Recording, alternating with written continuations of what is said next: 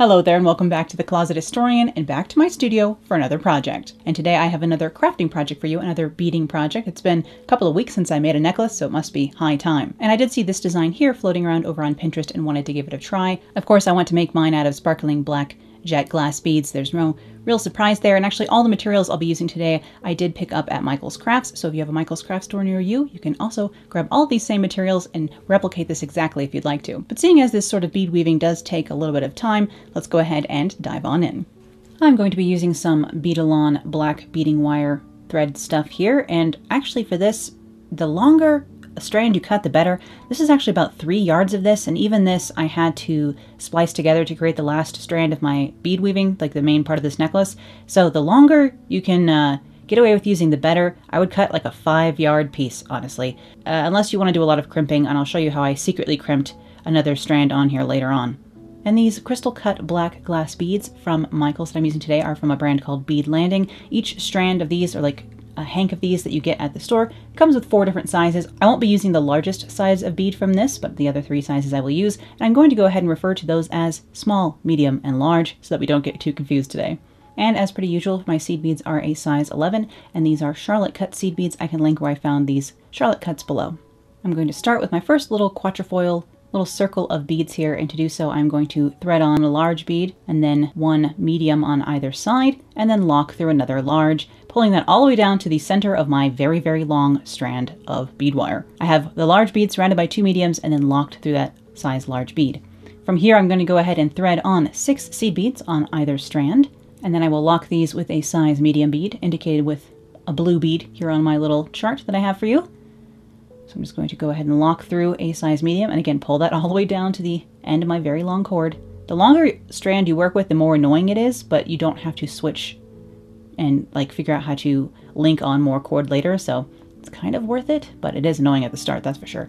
So I'm going to go ahead and create another of this little quatrefoil thing by threading on 1 small bead, indicated again by the green on my chart above, on each strand, and then locking that through another medium, and then I will just go ahead and repeat that. So again, 6 seed beads on each strand, locking through a size medium, thread on 2 size smalls, lock through a medium, and again until I have 4 circles of seed beads here, and then the next quatrefoil I will do that first size again, so I'll switch back up to the size large beads with the mediums in between. Hopefully you can see what I mean from either looking at what's in my hand or looking at the chart above here, and I'm just going to repeat that several times across for the length around my neck. I ended up having 5 sections across the length of my necklace, which was, I think most of these recommend only 4, but I wanted it to continue around to the back of my neck without having too much chain back there, so I have this almost closing in the back of my neck. And that's why I have 5 sections of these little lengths in between the larger buddies. And once I get to the end of the other side, I'm going to make sure that I lock through actually the bottom size medium here, so that both of my strands of thread are coming out of the size medium here, and then I'm going to string on 2 larges and lock through a medium. So a large bead on either strand, and then lock through a size medium, like so.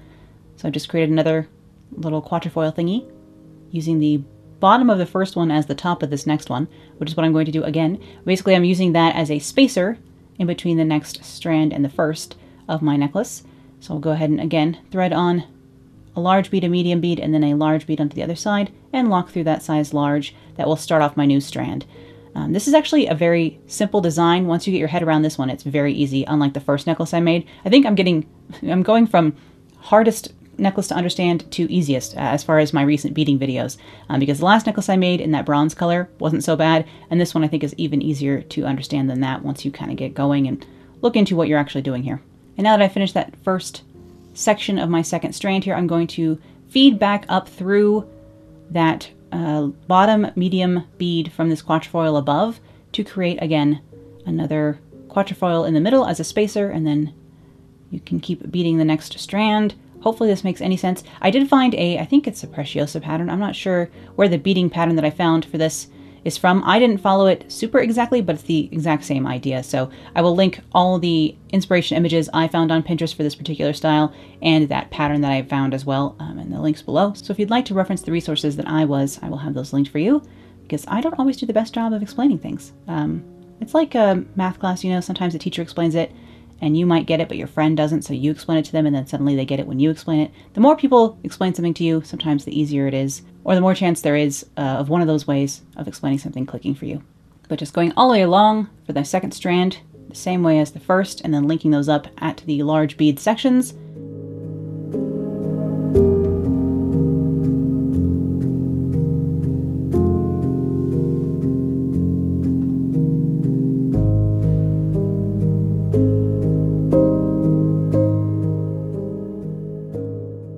And then once I get to the other side, I'm going to continue on by creating the third strand in much the same way that I started this second strand. So stringing on a little quatrefoil from the first as a spacer in between, and then finishing off. And then again, I will need to create another spacer below and then continue the next strand. But at this point, my wires were actually getting a little too short, and I worried they wouldn't make it across another strand of this, going in and out, locking along beads as I went. So I was worried this wasn't going to be enough cord. So once I start this next little section of my third strand, I actually have some black crimp beads that are nearly identical to the black glass beads that I'm using. They're about the same exact size. So in this little ring where I have 6 seed beads on the top strand, 6 on the bottom, I actually did 3 seed beads, 1 black crimp bead like this, and then 2 more seed beads to create that little loop down there. But instead of locking in that size medium for my next part of my design, I'm going to string both of my threads all the way through that crimp bead and then very carefully go ahead and crimp that down into place. Don't accidentally crush a black glass bead, because that's very easy to do. Make sure you have the crimp when you're doing something like this. But this is an invisible yet secure way for me to finish off this wire, so I can just feed my ends through and cut those off close to the beadwork here. And now I have this finished edge where I finished off basically at one of my medium beads as part of my pattern. I can loop another, 1.5 yard long piece of beading wire through that last bead and just continue on as if nothing had changed, even though I am on a new piece of wire. You won't be able to tell when looking at the necklace, and functionally it is the same as well. So thread that through, and then I can just keep going all the way along, just like I did for the second strand, connecting at the larger bead sections as I go across. Of course, you can change up any of the sizing of this by changing the size of the beads, using something else besides seed beads. I think the pattern that I had found floating around on Pinterest uses size 3 or 4 check glass beads as the smaller beads in this design. And as soon as you change the size or shape of the beads, the size and finished look of the necklace is going to shift just a little bit, which gives you a lot of room for creativity, honestly. You can come up with all kinds of different stuff. Many people have come up with different designs using this very similar technique, and you can find those designs floating around on Pinterest like I do, or just come up with your own depending on what you're after. And once I get to the other side, actually on this last loop of seed beads, I have a crimp on the top and the bottom hidden amongst these seed beads. So I can go ahead and feed all this cord back through after I finish off the end, back through those seed beads, and crimp it off and have a nice clean finished end of this that you will not be able to tell where the cord ends, basically. Of course, if you're using a nylon beading thread for this, you can just tie it off. I really do prefer either Beadalon. My favorite type of beading wire is actually a brand called Soft Flex, but I couldn't find black Soft Flex on short notice. But the flexible beading wires like Soft Flex or Beadalon actually have quite a bit of body to them, so the necklace, like the collar part of this necklace, stands up really well by using that. So if I used nylon cord for this, it would actually be a bit too floopy to stand up nicely, and I have to wear it a bit tighter around my neck to have it stand up.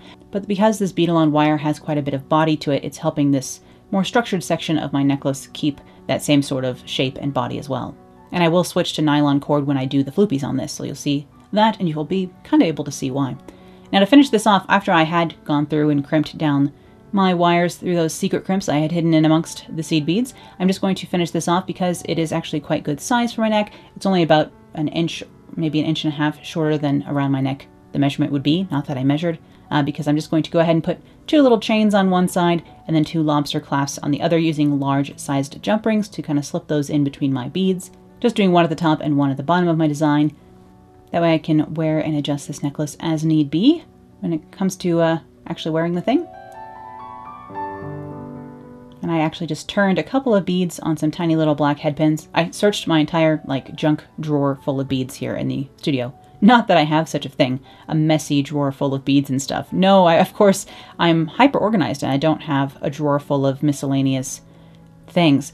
And I was able to turn a couple of glass beads on those head pins just to finish off my chains for this, to give them a nice completed look. And really this necklace is completely wearable at this point, but of course I want dangly floopy fringes along the bottom of this, so I'm going to again grab that nylon beading thread that I've used In some of my other projects, because unlike the beadalon, it is less structured and has a better drape to it, so for the drapey bits, I like using the nylon thread instead. And it does mean if any of these break, the main structure of this necklace is not affected, so it's kind of nice that if any of these strands ever get caught on anything from hanging from the bottom, if one of those snaps, the rest of the necklace should be fine.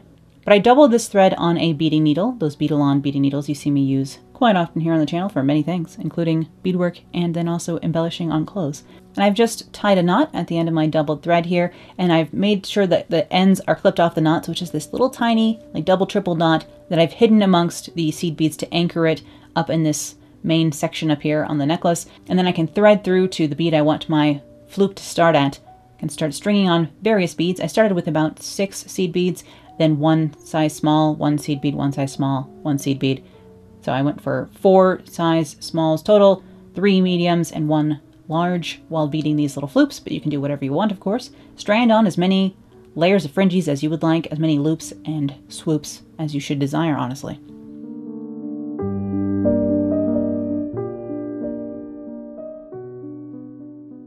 And I just made my way across the 3 center sections, just connecting that at the bottom of the like thicker strands of my fencing of the necklace itself. And then I'm going to come back the other direction with a slightly shorter strand here.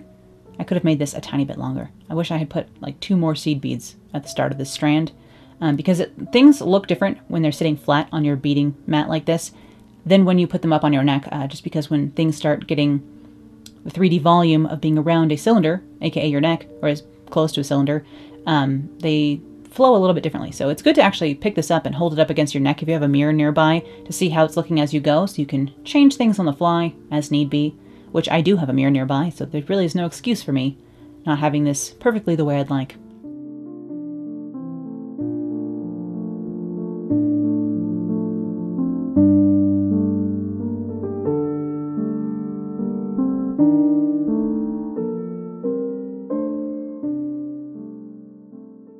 But just stringing my way back across this necklace with this next set of flounces. And once I get back to the start, I will just kind of weave my thread through a couple of beads and then tie it off. Because this is the nylon cord, I can just tie knots in it, which is nice. I don't have to worry about having secret crimps hidden in my design, which is nice.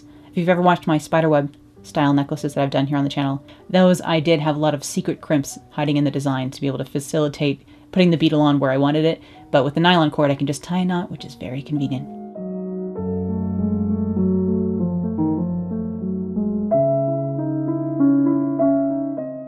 But I threaded on another strand here just so that I can do some last few drops in between my flounces here. And I'm going to use some teardrop shaped beads, and the way I'm locking those on is I'm putting a seed bead at the end of my teardrop and then going back up through the teardrop but not through that seed bead, so it holds the end of that on there.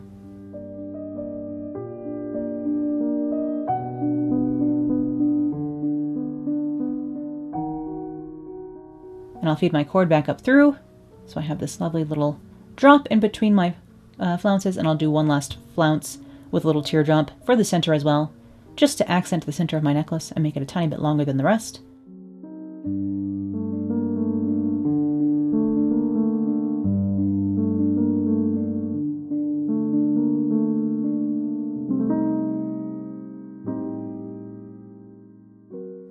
Like so, and then come up the other side, do that same little floop in between the other 2 flounces. And while the last couple of necklaces I've made here on the channel actually did take me quite a few hours, usually split over 2 or 3 days, so I didn't get too frustrated or lost, this one actually only took me around 4 or 5 hours, so I made this in one evening while listening to some podcasts here in the studio. So this really is a simpler design. Either I've gotten faster or this design is just easier to make.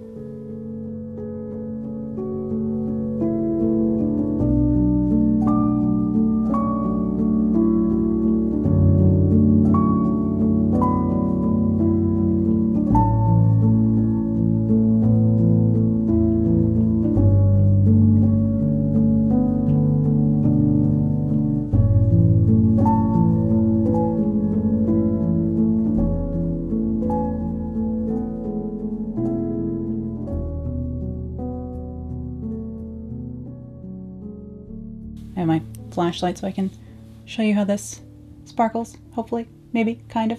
You know, at those dinner parties in my very gothic dining room that I don't have yet. But a girl can dream. I started collecting cut black glass like dinnerware stuff, although I'm having the hardest time finding black charger plates. A gal just wants to set up the dining room that she doesn't have, you know?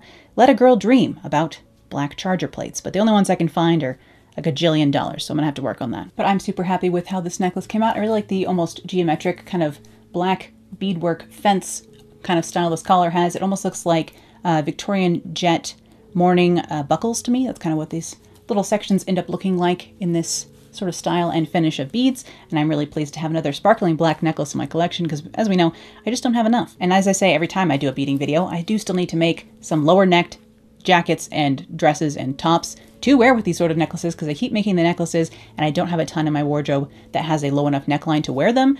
This neckline on this t-shirt works quite well, so I'll have to copy this and put it on a dress so I can wear my collar necklaces that I keep making, just because I usually maximize my brooch real estate by having a higher neckline on things. But clearly, now that I'm making these necklaces, I need some more necklace appropriate dresses. I hope you enjoyed seeing how this necklace came together today, and thank you as always for watching. I'll be back with more sewing, vintage fashion, costuming, and crafting real soon, so I'll see you then. Bye.